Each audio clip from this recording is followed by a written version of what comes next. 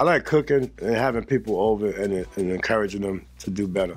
Like, you know, one of the moments I remember that I enjoyed the most, you know, between the times of making records and going on the road was having people stop by. Like, it was a type of ambiance in my crib that I maintained over the years. Like, I have a bag of white, like, tube socks, like brand new socks. You come out the street, take them fucking shoes off, and if you got your fucked up socks on, nobody cares about your holes in your socks, probably your favorite socks, don't matter. Get a new pair of socks, take it with you when you leave. And I would cook. I smoke, cook. When you come over, you can't talk about your baby mama. Actually, you can, but you only get 30 seconds for that. Then after that, everybody's speaking on solutions. So if people come over, lay out on the floor, smoke, eat, and just relax. And when they leave there, you could tell like they left a different person. Little young boy up the block, you know, he come to the crib. I'm like, put the gun in the room. You're not going back outside with it. Because you're gonna do something stupid. You don't even have a problem with nobody. You're just running around being reckless. So it was like a refuge, like almost so like a hip hop refuge. Like, and it was dope because dudes outside, they rolling dice. Yo, P, I think you got some people out here. Like, it was this mad community, like, and that's what I enjoy doing. I like cooking, like, you know, and people, I got a cooking function coming up, like, you know, and I'm trying to infuse cooking with hip hop just to try to veer off and go into a new direction of just getting people to eat better. Like, you know, they don't, whenever you go to the extreme with people, because a lot of people's going vegan, instead of telling them you should go vegan, you just make it and let it grow on them. Like, you know, I think that better eating, you know, we lost a lot of people over the last 15 years. Like, nobody's making it to 55, you know what I'm saying? And yeah, I think it's just important that people start treating themselves better, eating better. But not only that, it's mind, body, and soul too, because people are eating better, people are working out, but people are stressed the fuck out.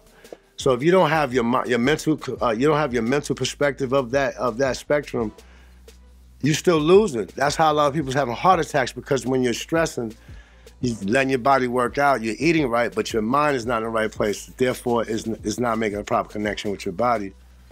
And I just want to try to contribute to a betterment in the future, like any way I can. You know, I can't just do that through music. So I figure food, but I'm a fucking beast in the kitchen. I'm not even being conceited about it. I'm a fucking problem. I am. Yeah, I've been having people tell me I should get a truck. You know, it sounds crazy. I'm like, In Cali, when I mentioned truck before, they was like, oh, you want a roach coach? I was like, what the fuck is a roach coach? That's what they call them out here. I said, nah, I wouldn't want something that's nicknamed after a roach coach. But I'll stay about getting a restaurant. But, you know, something that you can, you know, something with like 5 tables.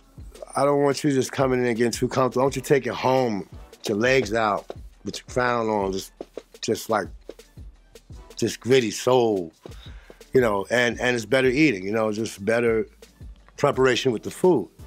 You know what I'm saying? So, and then like my friends, they be coming over like, yo, this is your other passion. Like, it's the perfect medium to challenge hip hop, you know, because it is about rhythm with the food too, you know what I mean? So that's my new venture that I'm getting to. And one of the things that I would encourage to the young people, one of the things I would say to the young youth, the future, is complete what you started. A lot of times, you know, I'm doing this, I'm doing that. And what I mean by complete what you start, meaning you create the music, dope rhymes, you got dope lyrics, but have something that somebody else can carry, like something in the lyrics. But more so now that the music is finished, learn how to interact with people. Learn how to, instead of being like, yo, check this out. Like, that's the fucking worst shit for me to scroll down my page, just check this out. Like, who the fuck are you? Like, you're supposed to say, hope all is well, when y'all have time or when time permits, check out my song. See, that comes off to me like you're more confident. When you say check out my shit, it's just come out like you hoping your shit will hit. Like, nah, I want a person that's going like, yo, you know, you get a time in your spare time, when time permits, check my shit out. I think you would like it. Yeah, I look at that shit, I'm like, man, I got 2 minutes. You know, when you just tell me, check it out, it's a new hit. I'm like, did the people say that shit was a hit? That shit ain't no fucking hit until the people say it's a hit. So to the young people, I would say, complete what you start. Learn how to, adapt to using your people skills to present your music. whether you're online or in person, and get back to the interaction in person so you can feel the emotion. When you texting and you online all day, I could be in a fucked up mood over here, and you could be in a great mood. How are we gonna be on the same page when we're texting something that has no emotion in it?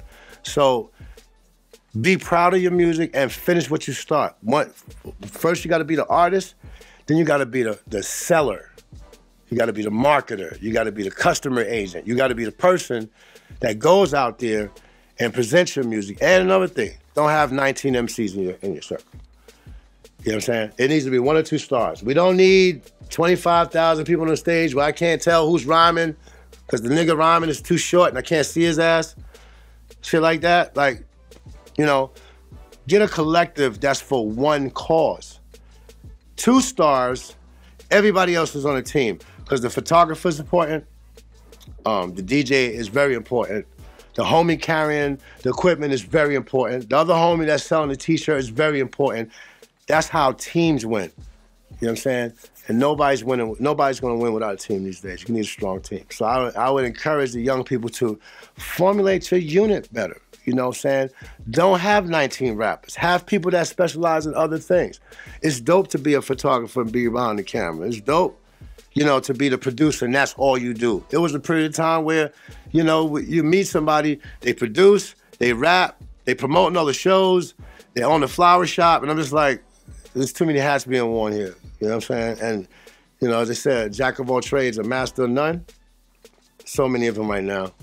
So many. Like, yo, I did my album in 2 months and I shot my video in another month. I'm like, and it looks like that. It looks like you did it in 1 month. Like, you know what I'm saying? What I got music-wise, what I'm cooking up is a new solo album. I'm gonna have OC on that one. I'm still debating whether I'm gonna have Monch on it or not, because, you know, we always rock out together, but, you know, he always support me and vice versa, but I don't know. I'm gonna figure out if it makes sense. Working on a new solo album, working on this, like, jazz grunge record with a cat from overseas. He's just a music enthusiast. He don't want to get deep in the business. So it's another experimental record. And then I'm doing something with 45 King record label, too, as well, you know, with my man, Precise. Shout out to Precise out in Denver. So, you know, just working, man, just trying to stay busy. Besides the cooking, it's going back and forth to the studio, working on songs. It's gonna be a very emotional album because it's like I'm gonna be displaying my angry side and my intelligent side of where I evolved to. Because, like, you know, now I'm finding it that I've obtained more wisdom. I'm starting to be more irritated because I have to exercise patience with the same impatient motherfuckers. So it's like you get more patience, you're still dealing with impatient people, and then you got the instant gratification of texting and social media, you know, so.